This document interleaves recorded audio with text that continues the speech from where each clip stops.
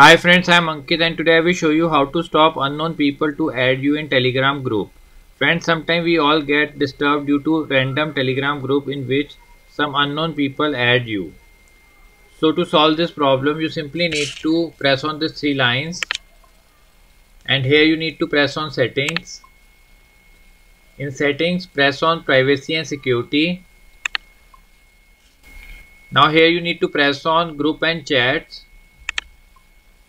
By default, it is selected everybody. So you need to change it to my contacts. Also you can add some exceptions. After that you need to press on this tick icon. So friends, as you can see, we have changed our group and channel option to my contacts. Now only contacts saved in your mobile device can add you in Telegram group. I hope you find this video useful.